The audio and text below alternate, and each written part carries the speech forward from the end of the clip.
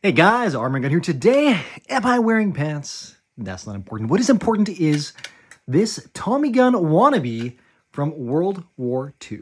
Yeah, well, Tommy was storming the beaches for 200 bucks a pop. H&R came up with the Reising M-50, 6.5 pounds versus 11, still chambered in 45 ACP, still select fire full auto. They even went with the cooling fins on the barrel and the cuts compensator knockoff. However, while they were lighter and apparently more accurate than the Thompson, and the Marines really did use them in World War II Pacific Theater, they gave them so much grief with some goofy control things.